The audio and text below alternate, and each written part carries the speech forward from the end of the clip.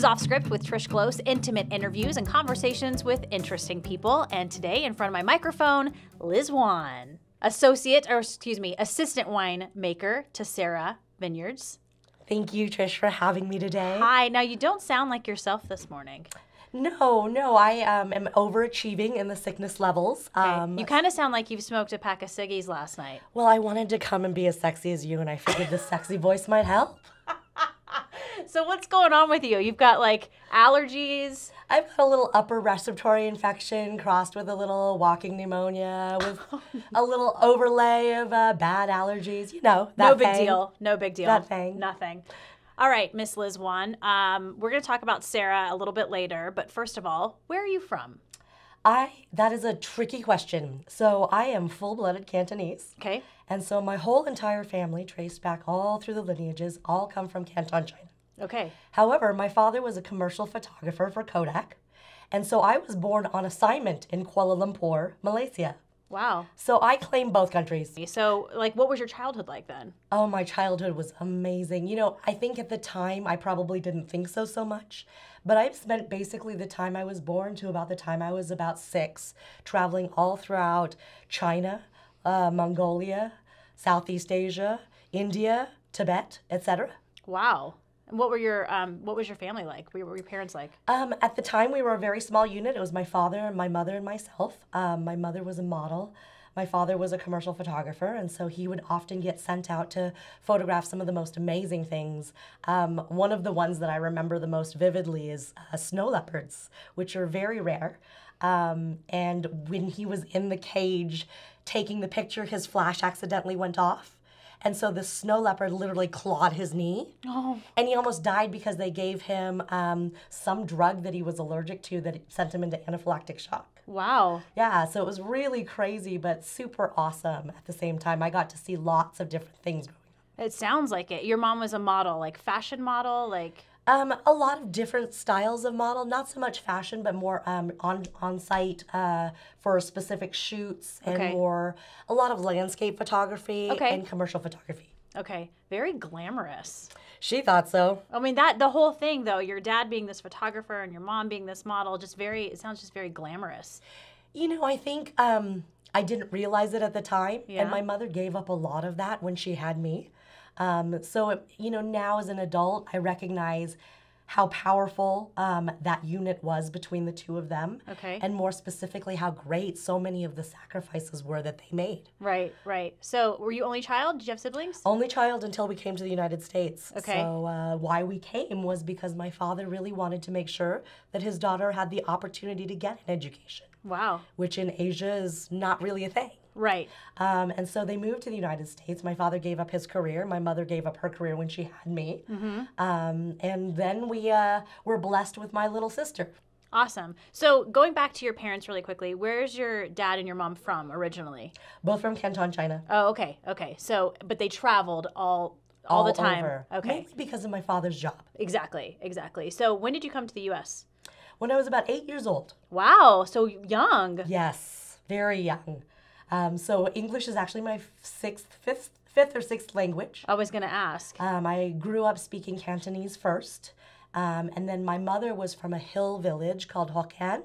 So I learned Hokkien and Mandarin almost simultaneously because those were the two languages she spoke. Right. And then when I was around 4 to 6-ish, we spent a lot of time in Southeast Asia, specifically Thailand and Malaysia. My father did a lot of work for the prime ministers there.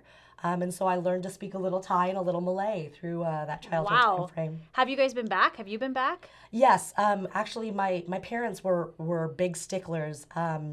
It's always hard for people to come from one culture Yes. and marry their family into a new culture. And they felt it was very important that I never lose my roots, so to speak. Yeah. And so growing up, we visited as often as we could. And we have a lot of extensive family all throughout China and Southeast Asia still. Okay, so it was important for them, because especially you moved to the U.S. at such a young age, they didn't want you sort of to forget about where you came from. That was their biggest fear. Really? Their biggest fear. Absolutely. And in some ways it really worked against them. Yeah. For what that's worth. Really? Oh, absolutely. I feel like 100% I'm a giant weirdo because of that. Right? I mean, you come from one culture, you are thrown into another. I grew up in Ukiah, California. I think there was like 6 Asian people in the entire city. Okay. My family being 4 of them. And so I very much learned to assimilate. Did you ever feel like that where do I belong kind of thing? Or was that ever an issue for you? I don't know that I did, to be honest. Okay. I was really lucky in some ways. I guess there was a very short period of time when we first moved to the United States, and I was just starting to get used to the school system here. And of course, children can be not always conscious of how Mean. Yes. That's the word we're looking for. Yep. Kids are mean. Yep. Yeah. And so I was kind of taken under the wing of 5 boys that decided that, that wasn't cool. And I kind of grew up with them. So I kind of had a new family, so to speak, in these 5 guys that really, for all intents and purposes, raised me up, which I like to often say that it is not my parents' fault the way I turned out. It's theirs. It's theirs. It's those boys. Yep, those boys. So boys like middle school, high school? From elementary school Okay. on, we kind of potted together and never really split up. So, yeah. So did you kind of grow up then like a tomboy a little bit because you were hanging out with all these dudes? 100%. I remember my first grade year, my mother scrimped and pinched and saved every cent and bought me this lovely lace dress to wear on the first day of school. And after school, I used it for third base. I love it. That's awesome. So, but those boys, are you still in touch with them? Oh, 100%. They're amazing. That's awesome. Yeah, I've married them all off, a couple of them a couple times, so. Perfect. What were you like in high school? I think I've always just been a giant weirdo, you know what I mean? So it wasn't any different in high school. I was definitely, it was important to my family that grades were always Sure. top notch, and very involved in the community, played sports, graduated early because I really wanted to explore the world. And, after so many AP classes, they just don't know what to do with you. So. Sure, for sure. So I think there is a stereotype out there that, Asian children, especially coming from, Asia to the United States and growing up in America, more reserved and, they're in violin classes and ballet classes and they're, good at chess. I don't know. It's just a horrible stereotype and not as outgoing or bubbly as a one Liz Juan. Again, I'll blame all 5 of those boys. Okay. My mother was absolutely your stereotypical tiger mother. I think I grew up the first decade and a half of my life with a lot of her voices in my head. Okay. About who and what I should be. And Okay. I met those 5 boys and really clearly decided that that was not who I was ever going to be. Did they pull you out, sort of? Not so much pulled me out, but they gave me an option as to who else I could be. Interesting. And it felt so right that I never really looked back. Did your parents like these guys? They did in a way because Accept they them? knew that I was safe with them. That's And that there amazing. was power in numbers. And they recognized our bond pretty much right off the bat. Of course, they weren't excited about the fact that there was little hope that I was going to really focus on my Asian studies, my piano lessons and my ballet lessons.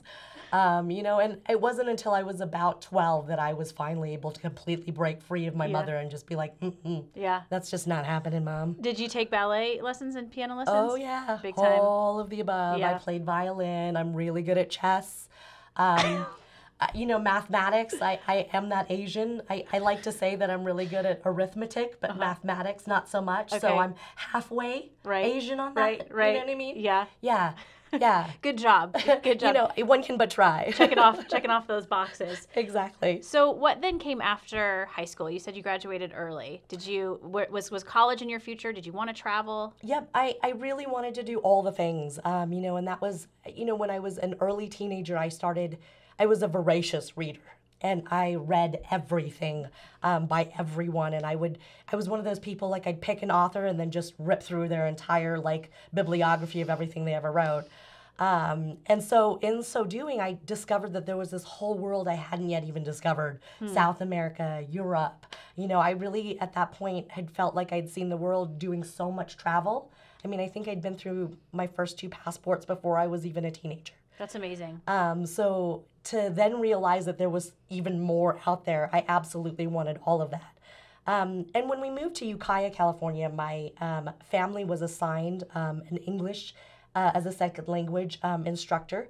And this wonderful woman by the name of Marjorie Burr actually taught my parents to speak English, took me under her wing, ended up adopting us as her family, so adopted me as her granddaughter, my sister as her granddaughter, and she was amazing. And one of the things that she always wanted for me was a really good education and to get out of Ukiah.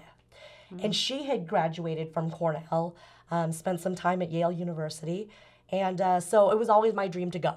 And so I graduated early and went to Yale, studied psychology there, and that opened up another whole world of not just the world as places, but the world as people. And that just set me on my life journey for sure. So Yale, that's pretty impressive.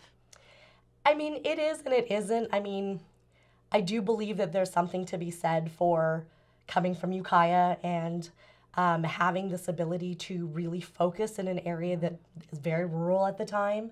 Wasn't a lot going on. And then, of course, having the legacy background of her as my adopted grandmother definitely probably helped. And then my SAT scores didn't hurt. Right. At the time, I didn't have test anxiety.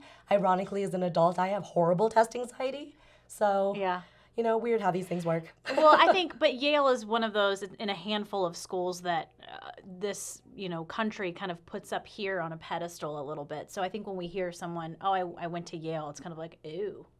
Well, it's one of the reasons I rarely talk about it, is I find that there is a stigma, there is a judgment, there is a level of, oh, you're one of those. You know what I mean? Right. And I never really understood that until I got to the university and realized there was this huge rivalry between, of course, Yale and Harvard. Yeah. And I do that now to people who tell me that they graduated from Harvard. I'm like, oh, huzzah. You're one of those. You're one of those. You know what I mean? And they're not. They're wonderful human beings just like anybody else. Right. But there are those stigmas, and I never like to be branded. That's just not who I am. There's so many. I'm an onion.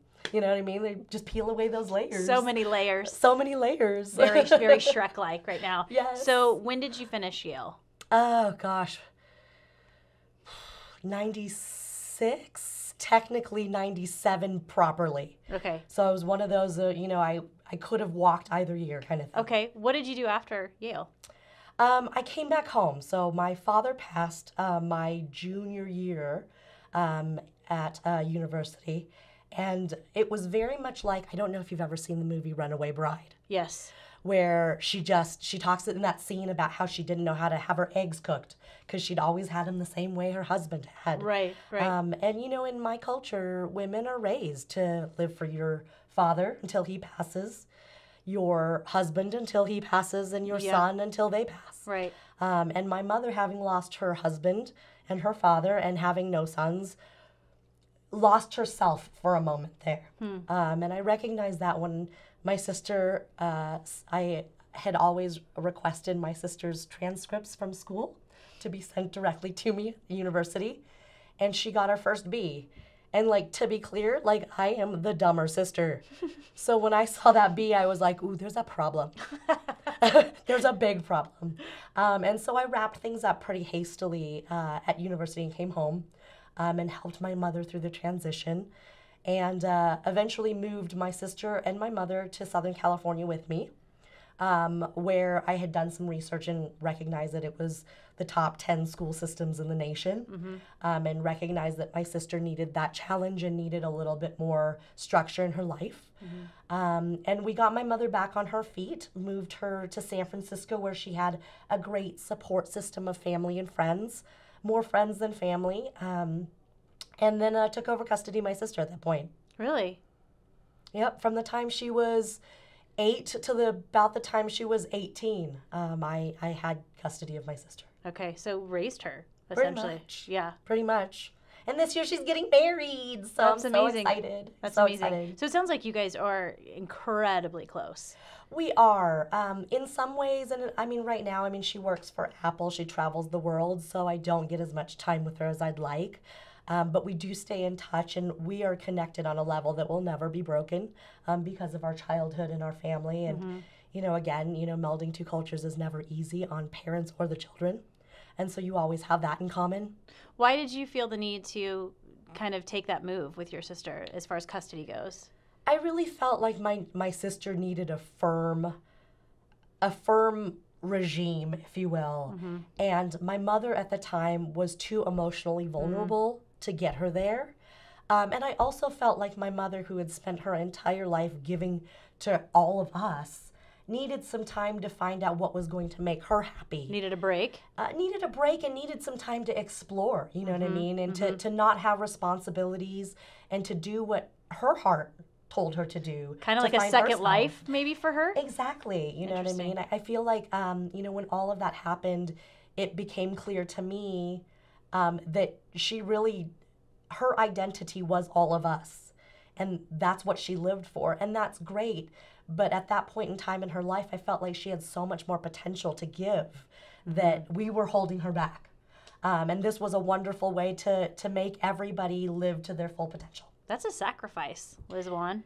It didn't seem like it at the time. It just seemed like the right decision, I'll be honest. But looking back, I definitely recognize that there was a lot that I did give up and a lot that my mother gave up. I mean, when you think about what she went through to come to a place that she could leave her youngest with her oldest, you know, I mean, that's hard on a parent. A sacrifice on her part, too. A huge sacrifice and a huge amount of faith in me to be able to say, you've got this, and I can go do my thing and not have guilt about it. And not to say that she doesn't have guilt about it, but at the time it was, you know, being able to have that comfort level to walk away. Sure.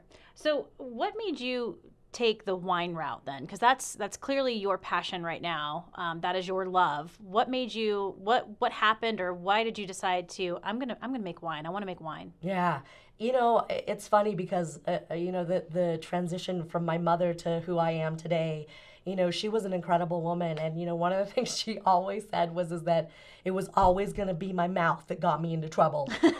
And it's amazing to me today, sitting here with you, how true that was in so many ways. And, you know, I don't know that it was ever a decision. It was very organic. You know, I grew up in restaurants. In Ukiah, my parents had a cafe and they had a restaurant. And at a very young age, I did a lot of translating. My parents were not that great at English. I think, you know, it's one of those things when you're a kid, you pick up languages so easily. And the older you get, the harder that becomes. And so I was able to pick up the language and able to really help out a lot with the businesses. And one of the places my parents really never understood was alcohol. So at a very young age, I was doing all of the beer ordering, all of the wine ordering for our businesses. And so gained that knowledge very young. You know, I also grew up with the Parducci families and the Fetzer families and, you know, had those boys and girls in my classes. And so, you know, when harvest came, just like it is here in Southern Oregon, it's all hands on deck and, you know, everybody comes together to bring that fruit in. And so getting to see that and to see the family that comes with that and the family that doesn't just focus on bloodlines, but the family that comes together to create this art form was instilled in me at a very young age. And of course, I didn't process any of that until I started working in restaurants at a higher level, and it was fine dining, and then it was starred dining, and then it was private dining. And the more I did, the more I learned, the more I wanted to know, the more I researched.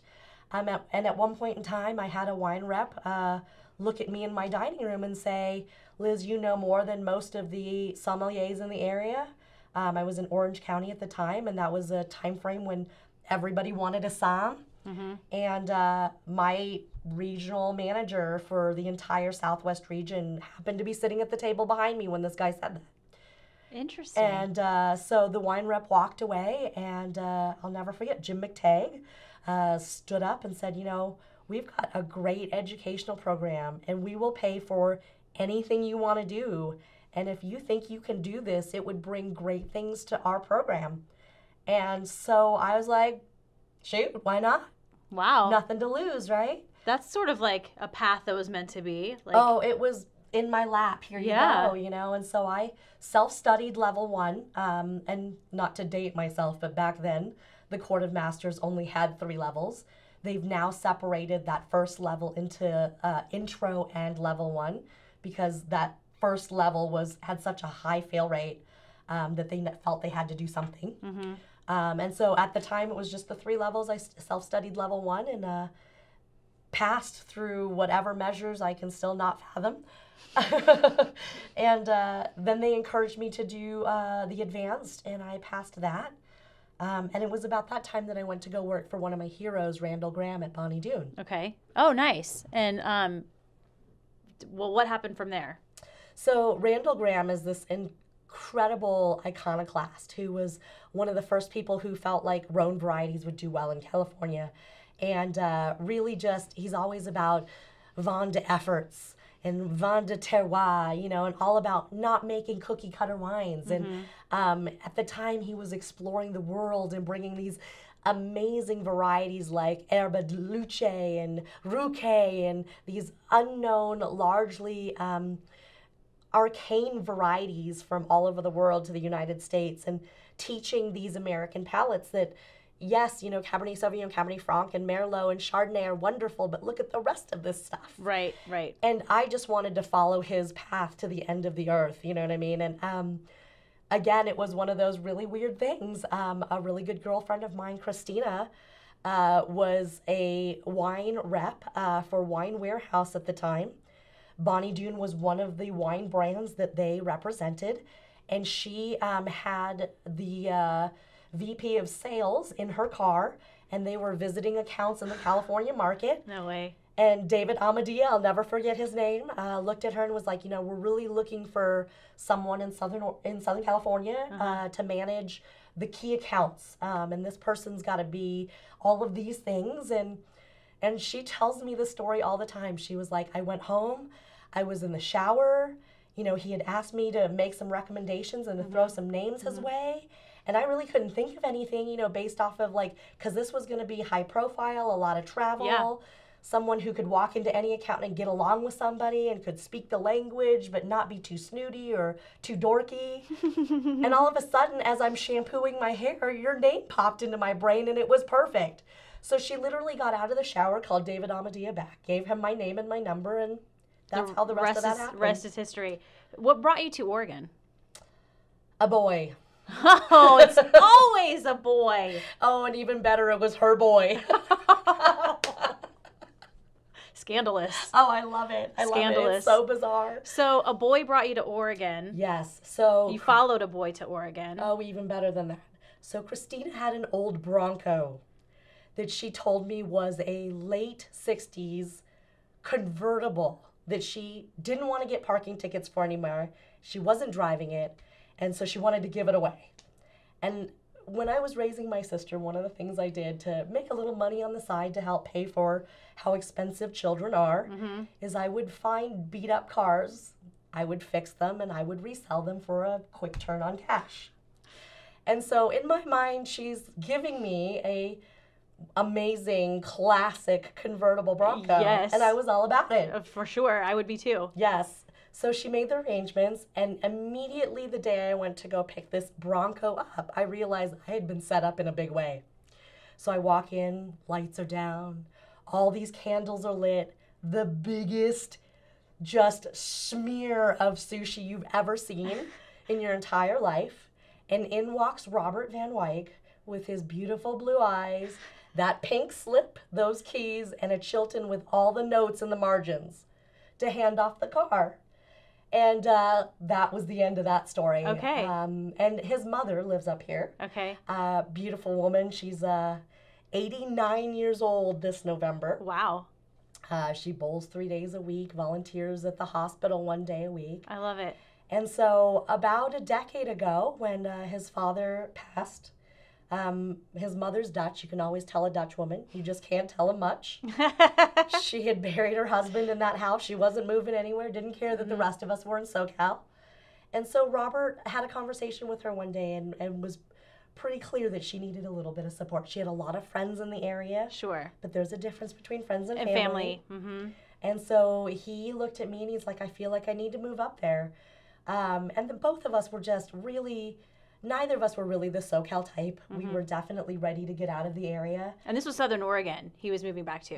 Okay. Yeah, and we were both in Huntington Beach at the time. Okay, well, that's a switch from Huntington Beach. You know, Chuck is from Huntington Beach. Okay, you guys have had that conversation. So much. Yes. We like know all the same haunts. We speak the same language. He gets me on an internal level. Yes. So you move up here to Southern Oregon. What year is that? Oh God, I have no idea. Okay. You'd have to ask Robert, but a long time ago. I want to say 2007 is my guess. That's not a long time ago. Yeah, it was about a decade ago. Okay. Yeah. Okay. And so horrible at dates. It's all right. I am the same way. So you started working then at wineries when you moved up here, or I didn't actually. When did that happen? So I came up here and really I thought I was giving up my career. So I gave my notice at Bonnie Doon. I was like, I have no idea what I'm going to move up here and do. But the beautiful thing about being in food and beverage your entire life is that you can pretty much move anywhere and not ever have to worry about getting a job or paying the bills. You know, there's restaurants everywhere you go. Everywhere. And if you're good at what you do, you've always got a job.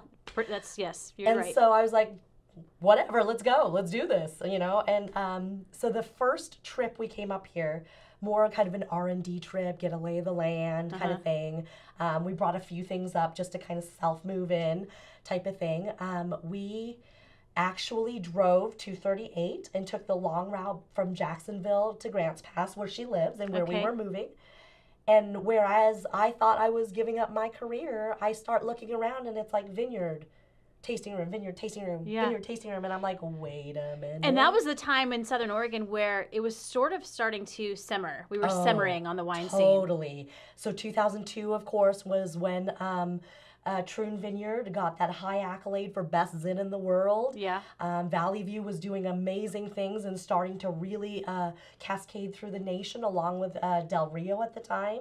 And of course, all of Oregon was really starting to get a lot of amazing write-ups and take a lot of amazing accolades from some pretty big names like Steven Spurrier, Robert Parker, and so on and so forth. So you were like, Exactly. I didn't realize it, I'll be honest, until I got here. It was probably a year and a half here before I started to realize what we had. Okay. And more importantly, it broke me out of this mold of high-end and first growth and cult wines and things that nobody could get, or collectors.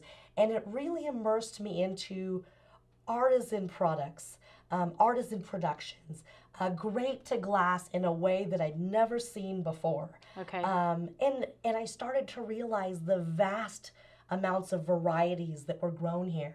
And I started to realize the microclimates that allowed for those varieties and the soil types and how Mother Nature essentially built this valley to grow grapes in. Yeah. Through the mountain ranges and the tectonic shifts and the soil deposits everywhere and the crazy elevations and the mountain ranges that largely give us the climate that we have here that's so different from the rest of the state. Yeah, you are geeking out right now So on sorry, a level my bad. On a level that I haven't seen before. My bad. I can go into like the philosophy of how Mother Nature created Southern Oregon just for the grape industry and winemakers alike. It's pretty funny. So you have to stop me from time to time. You work at Serra. You work at Serra now, but did you work at a winery before Serra? I did. So actually, my career path in Southern Oregon is a really interesting one.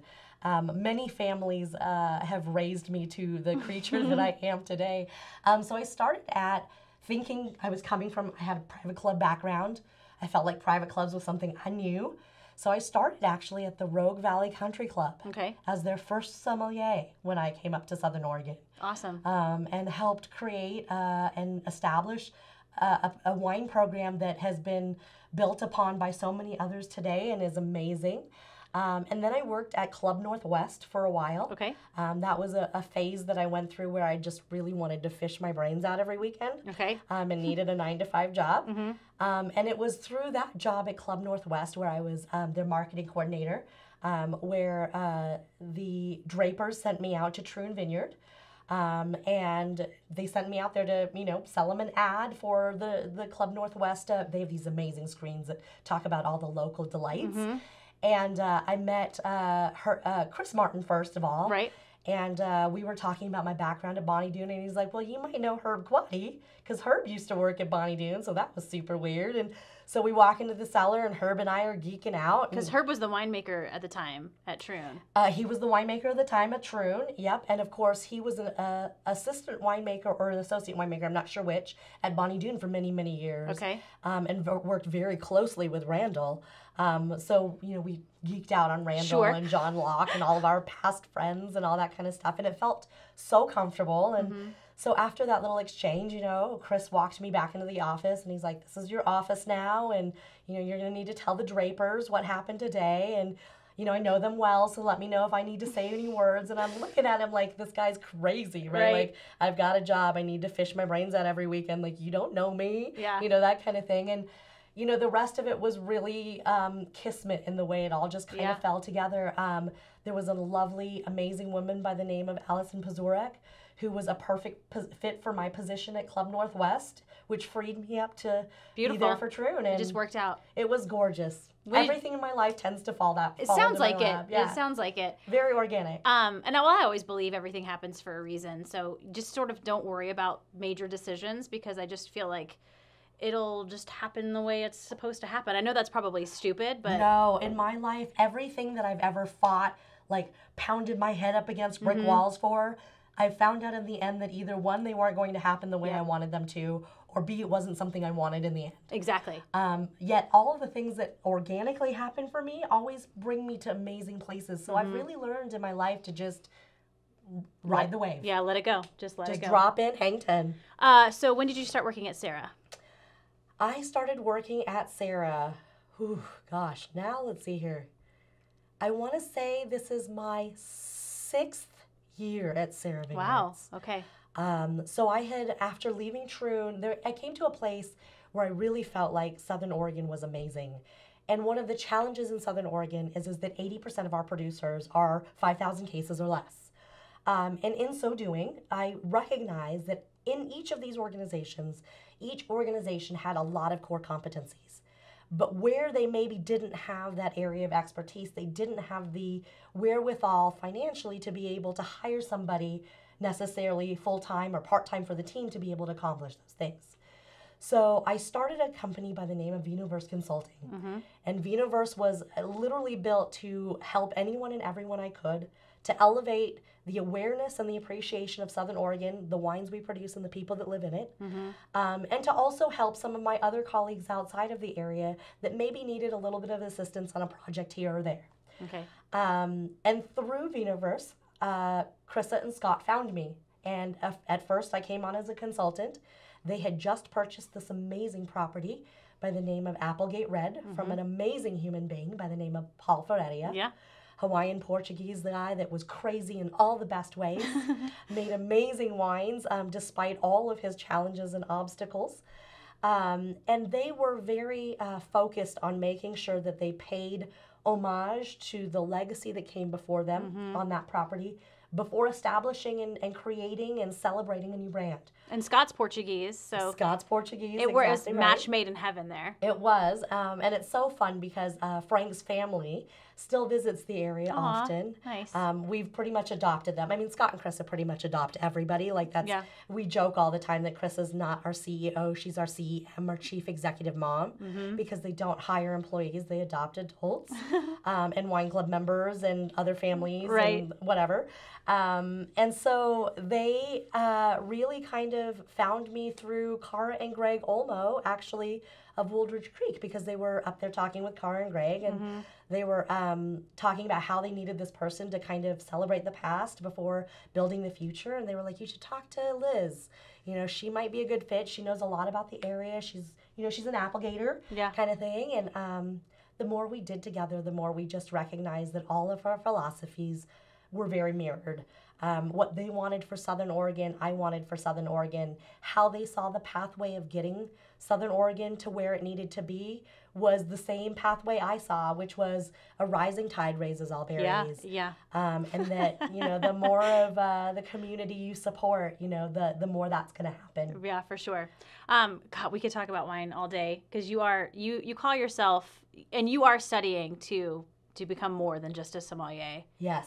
So I recently, after my studies at the Court of Masters, I very much recognized that there was a whole other world of studies to be had as well. Right. So I went through the Wine Society Educational Trust and achieved my WSET Level 3. And then from there went into the diploma program and recently was accepted as a candidate to the Masters of Wine program. Wow. So Yes. you're working to become a master of wine. I am. Now, granted, worst case scenario for all of us that are in that boat is that we need to recognize that we can spend up to a decade and up to $250,000 Right. and still fail 90% of us. Right. So at that point in time, you have to recognize you may never get the title, but the path is going to teach you things and to broaden your horizons in a way that you could never even imagine. Yeah. You're just riding the wave right now. Drop it in, hang in Okay. 10. I like it. We are wrapping up, so I'm going to get to my final 3. Best advice you've ever been given? Establish and define your village and always be there when they need you. Okay. Where did that advice come from? It was actually a woman that I lived with for a while. Her name was Diane Ray, and she had degenerative arthritis, and she was an amazing spirit that taught me so much about life. And in her world, every human being had a village, that it takes a village to raise any one of us. And it's that village that's going to not only define who you are, but that's going to help you get to everywhere you want to be. And so her philosophy in life was very simple. You figure out who your village is, and whenever they call, like one Trish Glose, you come running. Yes. I like this lady. That's very true with you. Just looking from your parents to your sister to those 5 boys that you met in elementary school to the jobs that you've worked at, you really take on this sense of family, and that this group has taken you under their wing, or you've taken this person under your wing, or you've sort of been adopted at Serra. I mean, that's a really big thing for you. It is. I mean, I feel like in life, there's family that you're born with, and then there's family that you've been given. And you can choose to keep them or you can choose to not keep them. But what they've given you is a debt that you must pay back. And how you pay that back, oftentimes life will define for you. Okay. All right. If you ever moved from this place, the Rogue Valley, Southern Oregon, what would you miss the most? What would bring you back here? Honestly, it's the people. When I talk about community and I talk about giving back and I talk about that village, there is an intimacy, there is a level of hospitality, and there's a level of love and celebration that happens in Southern Oregon that is so simple and so pure that there are few places in the world anymore that you can live in that you can resonate that everywhere you look. True. And that's what I would miss about Southern Oregon. It's a very, very popular answer in this podcast that I found. The people. A lot of people would miss the people here. My final and favorite question. If you were given a last meal and a last drink, what would it be? It would probably be an amazing tomahawk steak, a giant platter of sushi, fresh house-made carbonara, and a Barolo aged about a decade. You're not messing around. That's quite the meal. Here's the thing. Would it all be consumed or until in courses? Of course. Absolutely. Oh, courses. Courses, okay. Yes, absolutely. Champagne to start, Barolo in the middle, single malt scotch at the end. This is why I love you, Liz Juan. This is why I love you. If you're listening to this podcast on iTunes and you like it, please subscribe, rate, and review. It helps other people find us. And you can check out the video portion of this podcast at ktvl.com. Just go to features and then off script. Liz Juan, sexy, raspy voice and all, thank you so much for joining me today. Absolutely, my pleasure. Come back so we can talk about wine stuff. Anytime you call.